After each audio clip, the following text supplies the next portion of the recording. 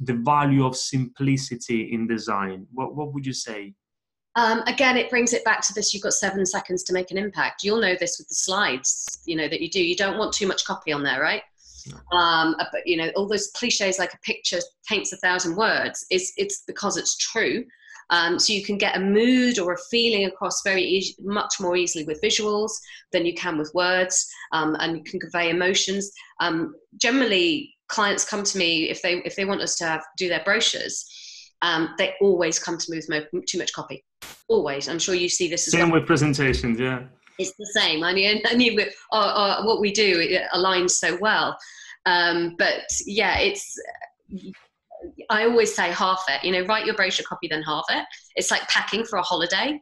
At your case, and then you halve it. And actually, for website, then I'd half it again. So because on websites, but people with brochures will have a little bit more time to sit and peruse them, and they're generally on their own and have a cup of coffee. So they'll spend a bit more time with your brochure than they will on your website. You've got even less time to make an impact there, especially if they're accessing on mobile, which 70% of people do now.